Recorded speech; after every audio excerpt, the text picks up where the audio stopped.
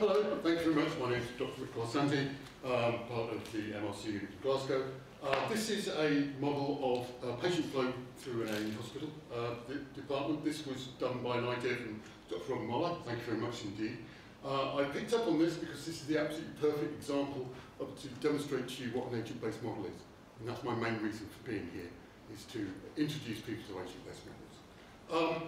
One of the things with optimizing flow-through systems like A&E department, there's lots of software enabled to do that. There's some standard mathematical methods that you can use to do that, but they're quite abstruse. They're quite hard to get your head around. What you'd really like to do is experiment on how to do that. You'd like to change things, but that's perhaps not very advisable in a fast-moving accident and emergency department. So what I've created here is what's known as an agent-based model, which you can think of like a self-playing computer game that is based around people in A&E department. Now, I have no real medical background, so I'm going to use some really tough technical terms like A and B and C. And I'm determining that our agents are two types. There's a patient who has a set of symptoms and requirements. Symptom A, you have to have something A, and then you've got to have something B to them, and then you've got to have something C to them, so you can think of it like triage or something like, you know, doing an X-ray for a fracture and then having something to do it. And then you've got a set of what I'm calling caregivers. So that's somebody who can give you those things that you want to do. Right? So I need to go to triage, I need to get an X-ray, I need to have my bones set. Each of those things are going to have a set amount of time that you can do that. And so what your patient does, your patient sits there in the queue, and when one of your caregivers is available, it then goes through. And it's as simple as that. This is a very, very simple model to show that you can possibly make it more complicated and make it fit the things you're doing. This is done in an agent-based integrated development environment called NetLogo. This is a wonderfully simple way of programming agent-based models. It does all the graphics for you, and there's an amazing amount of support for it. I would really highly recommend anybody that's interested in trying anything to do with agent-based models like that to go and have a look at NetLogo. And it's very obvious, just type NetLogo, there's absolutely tons of stuff here. So, let's have a look at the model. Let's see if this works. Oh, lovely. Right, so this was written in NetLogo. It's done the method that we said. One of the nice things about NetLogo is you can save it down not only as a NetLogo file, but also as an active HTML document. And this is sitting on my GitHub page, and it's an actual HTML, and it's all the JavaScript behind it that NetLogo runs. So what we've got here is we set up. Here's our patient, which needs the colours here, and there's the caregiver. So in this situation, we've got two of A, which you can see by this colour here, and one of B, and what would happen is you run it, or go, and people will go to those ones because they're free. Yeah? Those things will take a particular amount of time. In this case, we've got a time of 5 before it would do that. So if we now run them, what you see is they move from one place to another, and then when they go to the top, that's then leaving the A&E department. And what we can see here, this is really easy, I've knocked this up in about yesterday to do that. We can see sort of number of patients in the queue and sort of average wait times.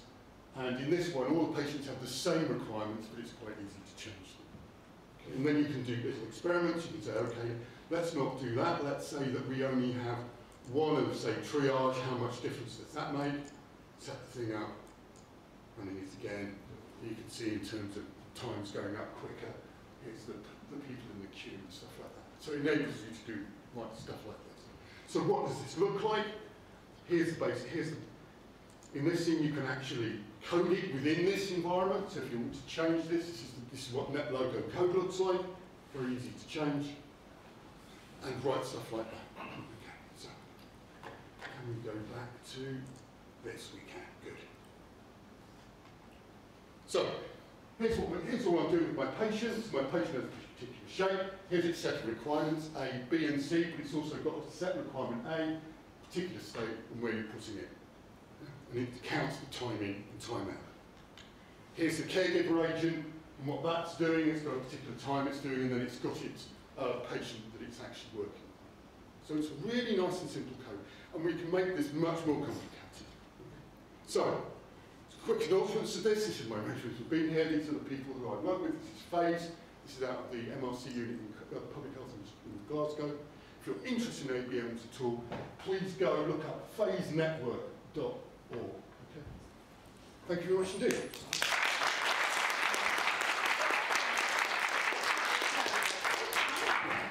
Any questions? Yes, any questions?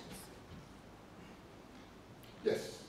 So, how easy is it to kind of, you said we could add in lots of other Yes. criteria. Yeah. So how easy is it to make it complex, and how rapidly would it become too complex in terms of number of factors and things like that? Right. One way you could easily do it is, well, obviously what you can do is put more caregivers in. And because I was using a string thing, using the technical terms A, B, C, and D, you can make that string as the requirements. They want to do that as long as you like. You could easily put in there things to sort of make which patients have particular things more random. You could easily put things in there that would say, okay, let's say one of your caregivers stops caregiving at a particular time. You can make this incredibly complex if you want to. And it'll not break it. And it will not break it. So it's really And in scalable. terms of that complexity, the kind of the ability, because you mentioned triage as one of the Yes. points, the ability to have patients of different complexity Yes. and different urgency. Yes. But yeah, at the moment I'm just picking them based just randomly. But you could put a thing that picks. You can make incredibly complex models, very and that are very transparent in that logo. We write some very, very big models in. But yeah, the main problem is making sure that your model you've got in your head is right and it goes down there. That's writing the code and doing that is quite simple. Coming up with a really good idea is the difficult one. Any, Liam? So you said there's other patient flow models. Yes. So what's the advantage of your proposition of what's out there? Right, this is, we've had this conversation. Well, this is people for just trying stuff out to understand your department. You wouldn't use this in a clinical section. You wouldn't use this to plan exactly what you're doing. But what you'd want to do is let's have a see how our system behaves. Let's put some rules in, let's play with it without actually having to use anybody. And that's what agent-based models are about. It allows you to play with systems, understand how they work. Then when you're happy with them, yeah, go away, put them into a linear optimization model and get the full flow through it. Yeah, this is for play in its proper term play. So do most of the proprietary patient flow models not have, are they not agent-based models? Oh, I don't know. You don't know, that's fair enough.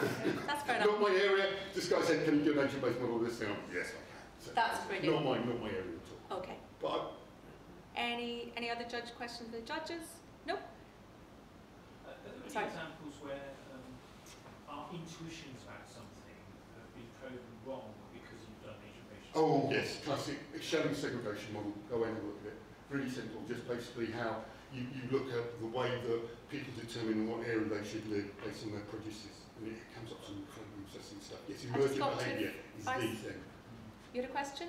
Yes, with agent-based modelling, does it have to be physical entities? So, for example, if I was comparing one A&E department to another, but I wanted to see, for example, if the floor plan made an impact to it, could you include that? Oh, absolutely. A more complicated model would have them not just jumping from one place, but you can give them a path to do so. Hessock, who's not here, has done a very similar guy who came with us, did a very similar one looking at that, at what effect it had for passing on mirrors between people in different A&E departments. Yeah, can do that. Got one here. Hmm? Sorry. That was 3 minutes. I'll take one more question from the back. I'm curious. I'm curious how. So here you've set up a model, but I'm guessing you've just put in the parameters as any. I guessed everything. Yeah. Yes. So if you wanted to use this in real life, I'm guessing you'd want to inform the parameters more carefully related to real life. How would you go about doing that?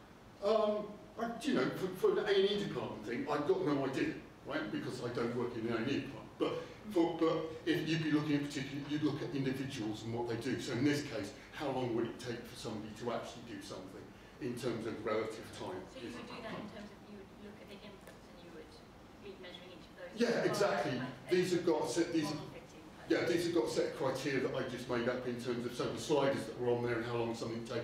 You get whatever real information you can. There are many methodologies for parameter fitting with agent-based models. There's a large literature out there to do that. Okay. Thank you very much indeed. Thank you for Good luck to everybody else. Thank you so much for the big thank you to our organisers again. Thank you. I really appreciate it.